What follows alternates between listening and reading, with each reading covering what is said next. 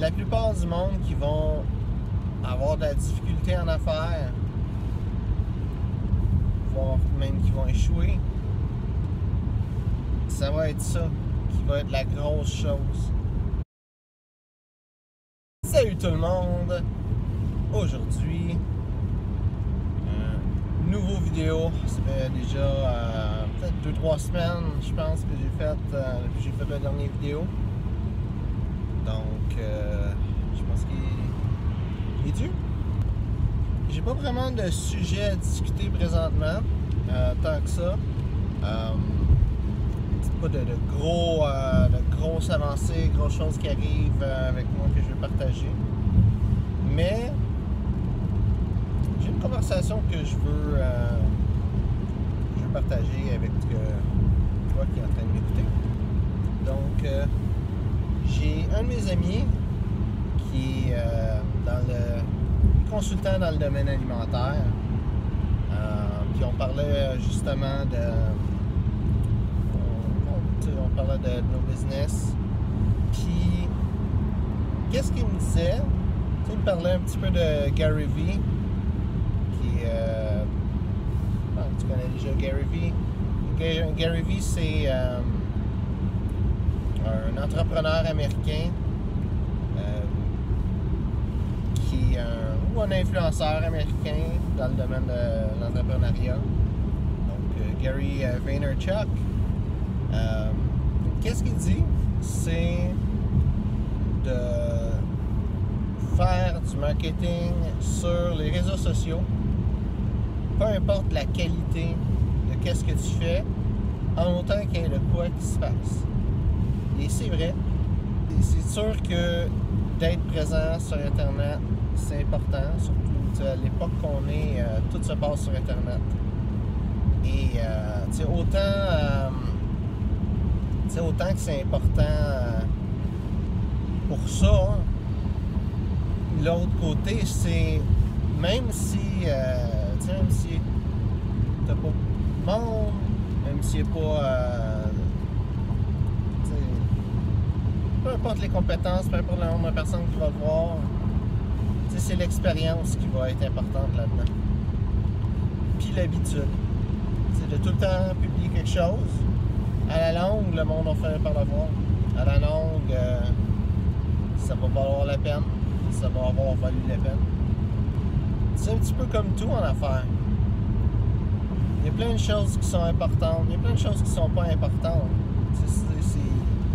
C'est important de voir qu'est-ce qui est important et qu'est-ce qui ne l'est pas, parce que c'est vraiment facile en affaires de juste se dire « Ah, j'ai telle chose à faire, j'ai telle chose à faire. » Même moi-même, je le fais. Je me trouve des choses pour m'occuper qui sont faciles, mais qui sont...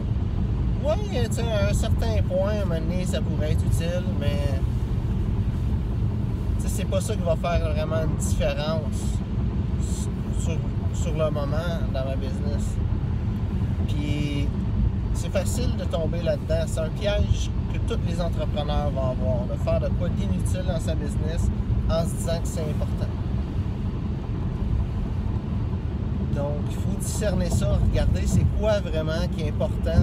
Dépendant de la stade de l'entreprise. Est-ce que l'entreprise est en démarrage? Si oui, ben c'est de faire de l'argent qui est important.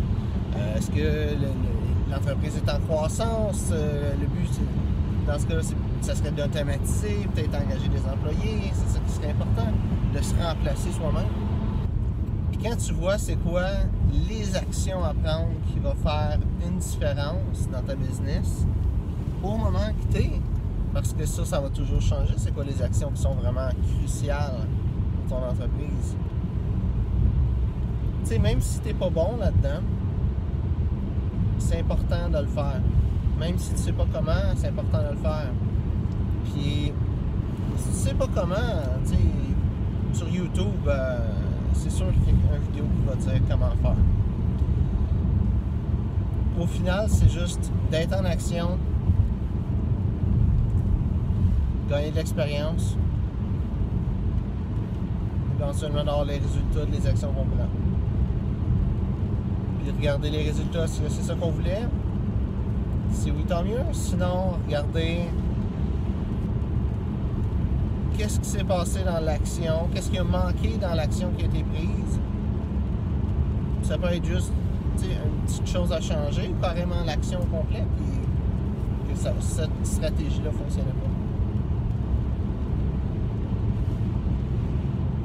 pas. Donc, c'est ça. Pour la vidéo d'aujourd'hui, le message, c'est tout simplement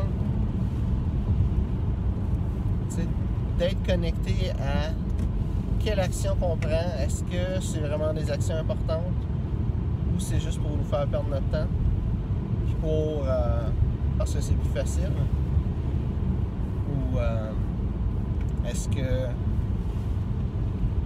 c'est vraiment ça les actions qui vont faire que ça fonctionne, puis d'être en action, regarder les actions, les résultats, apprendre de ses erreurs. Je pense que la plupart du monde qui vont avoir de la difficulté en affaires, voire même qui vont échouer, ça va être ça qui va être la grosse chose. C'est qu'il y a un paquet de patentes à faire dans une entreprise. Puis comme entrepreneur, notre rôle, c'est de faire seulement les choses cruciales et d'avoir du monde qui fait à notre place les choses qui sont importantes mais qui ne sont pas cruciales au succès de l'entreprise. Tu sais, comme les impôts, par exemple. Tu sais, les impôts, c'est important d'être fait. Mais, tu sais, ça sert à rien financièrement, mis à part, pour payer moins d'impôts et tout ça, là, mais ça sert à... T'as aucun bénéfice financier comme entrepreneur à faire des impôts, personnellement. C'est bien mieux de faire affaire avec un comptable que de les faire toi-même. Pourtant, c'est quelque chose d'important à faire dans sa business, mais ça va pas t'amener d'argent. Tu sais que si tout ce que tu fais, c'est ton propre rapport d'impôt à chaque année dans ta business, puis que tu n'as aucune autre action que tu prends dans ta business, bien, ton rapport d'impôt, ça va être 0$ partout. Là. Fait c'est pas ça qui va te ramener de l'argent. Et même au contraire, si tu engages un comptable, bien, le comptable, il va connaître des petites choses que toi, tu connais pas dans les impôts, puis t'amener un meilleur retour d'impôt. C'est là que tu vas gagner.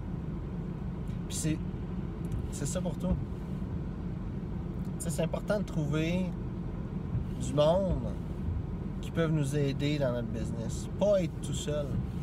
Il y a des choses dans quoi que ça ne changera rien que ce soit nous qui le fassions ou pas. Il y a des choses que c'est important. Si tu fais une entreprise en rénovation, ben à quelque part, c'est parce que c'est toi qui fais les rénovations. Par contre, ça n'a pas besoin d'être à toi de désigner tes cartes d'affaires. Je vais donner un exemple. Donc, fais ce qui est important. Qu'est-ce que c'est vraiment c'est ça qui va faire la différence dans le succès. C'est ton entreprise. Puis tout le reste, si c'est important, trouve quelqu'un d'autre pour le faire. Donc, j'espère que cette vidéo-là t'a contribué. Si oui, mets un petit pouce bleu, puis abonne-toi à la chaîne. Et si tu connais quelqu'un qui est entrepreneur ou qui veut se lancer en affaires, puis que tu dis que cette vidéo-là pourrait le contribuer, partage-la avec lui. Puis, merci d'avoir écouté la vidéo et on se revoit une prochaine fois.